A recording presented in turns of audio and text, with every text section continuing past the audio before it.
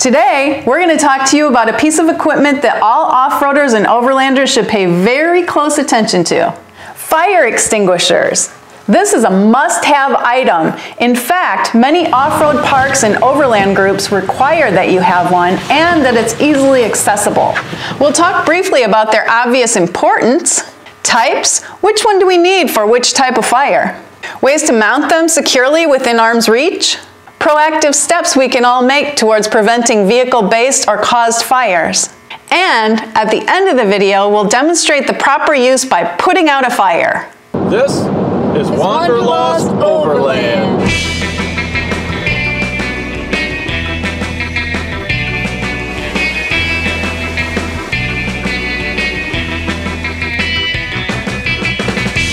Where the heck are we? Well, this can't be right. Now we've all seen videos and pictures, maybe even in person, of a car going up in flames or the aftermath of a car fire. It's not a pretty sight, and the worst part is many could have been prevented or put out before they got too far out of control. So let's start with that, prevention. Okay, but let's do it quick. I want to put out a fire. From what we've seen over the many years of being around vehicles, most notably modified vehicles, car fires are usually caused by three things. Probably the most common are badly designed or installed electrical circuits for added on lights and accessories. Usually trying to push too many amps through improperly sized wires, switches, and connectors. They get hot, then they start the plastic and rubber pieces around them on fire. Do it right or pay someone to do it right. Another are hoses containing fuel, oil, or brake fluid bursting and spraying on the hot exhaust.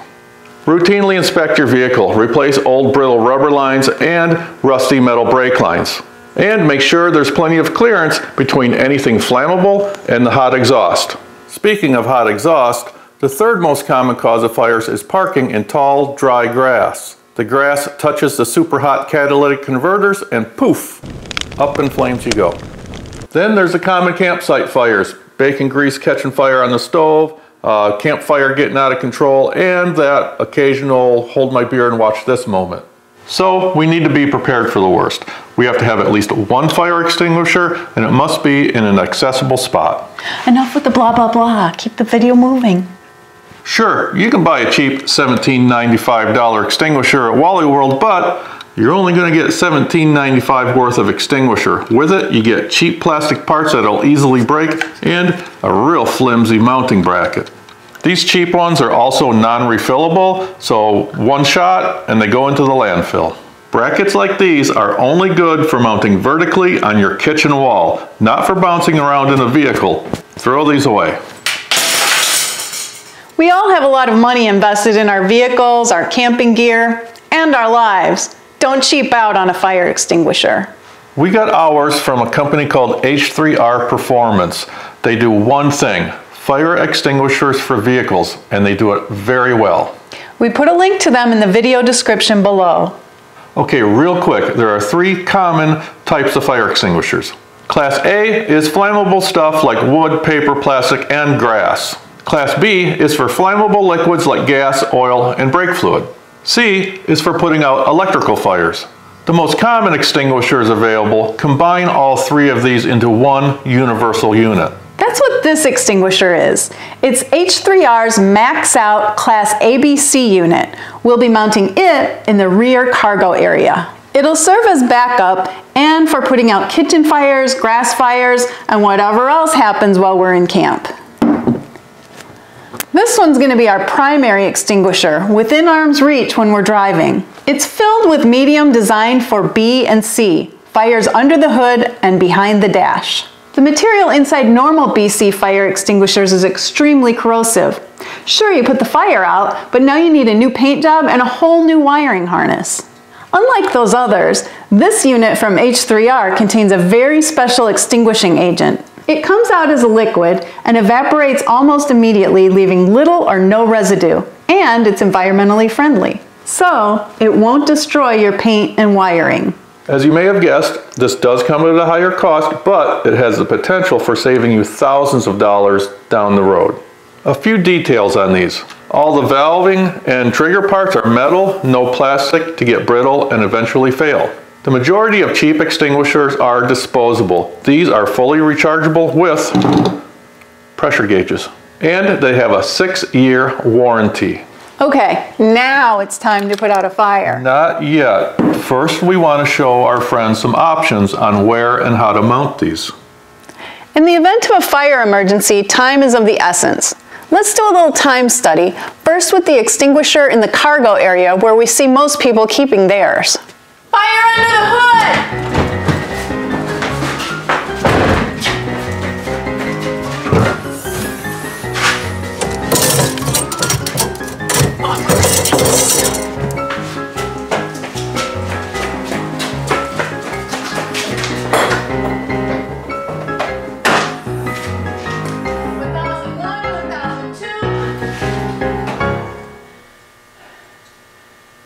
Now with the extinguisher within arm's reach.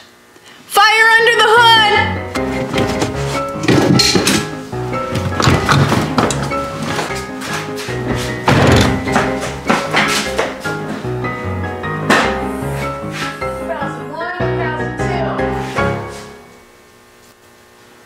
Now you just saw the big difference that placement and ease of deployment makes.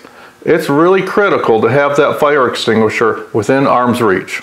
Probably the best place to mount one is right here at the base of the front seats on either side.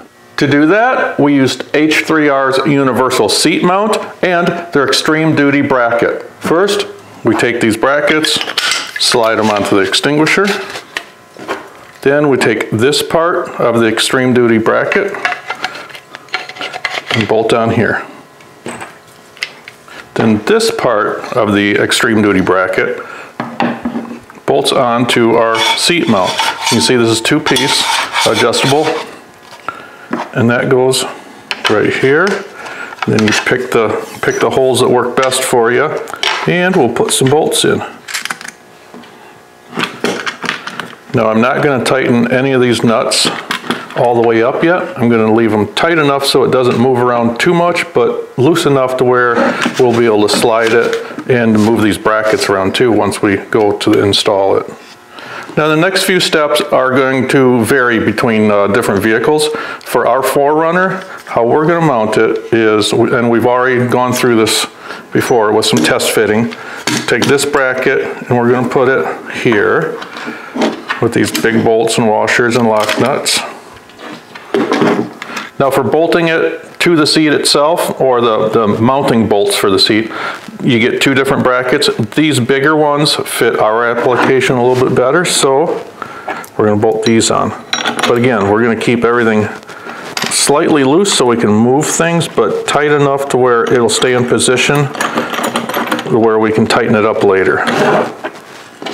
These brackets are fantastic. They're made to withstand the rigors of racing and off-roading and not accidentally opening up. The mechanism is really simple.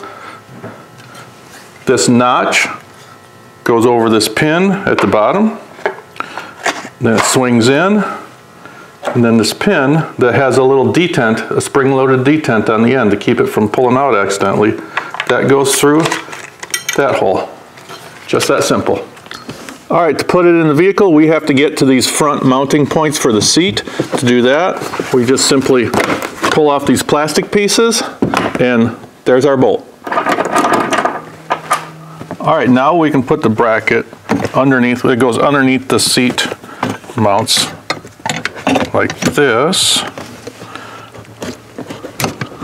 And you see that this is the reason why we didn't tighten up those bolts completely, because now we can manipulate it and adjust it so those brackets line up. And then put the seat bolts back in. Okay, we have it sitting exactly where we want it to be. Now we're going to very carefully take out the seat bolts, pull this whole thing out, take it to the bench, tighten up all the bolts. If you think this might be in the way, mounted in the front seat, this is another convenient spot and almost equally as accessible. For this application, we chose a molle panel from Grayman Tactical. It's made specifically for the back of a seat like this. Now, as far as panels like this go, we're really impressed with this one. This is designed to hold a rifle or a shotgun, so you know it's more than strong enough to hold a fire extinguisher. And probably a rifle too. It's not metal, it's actually injection molded glass-filled nylon. It's very strong, but a lot lighter than metal. To mount our fire extinguisher bracket, we simply took some 1/16 inch thick aluminum, made these little brackets to go on the back side that the bolts go through. Now all the fasteners and the webbing on this is top-notch quality, and it's really easy to put on and take off. Put that one around the headrest.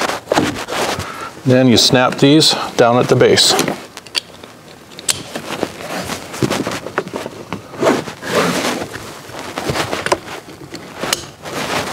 And then you can cinch it down so it's nice and tight so it doesn't move around.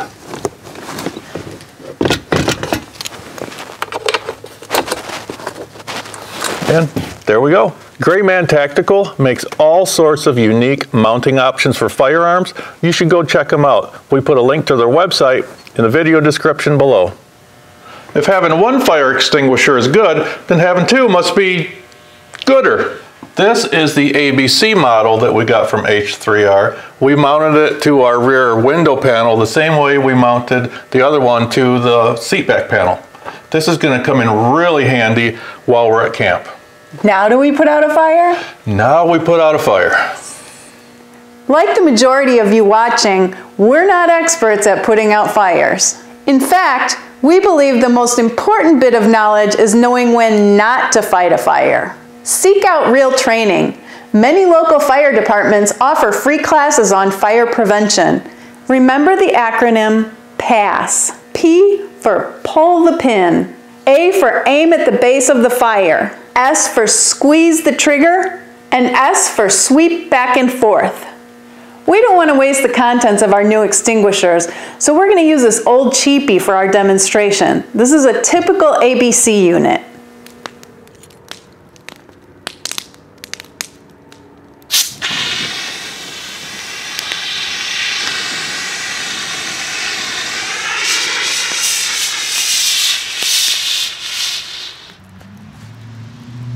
Well, we hope you enjoyed our video. We provided links to all the parts and pieces that we installed today in the video description below.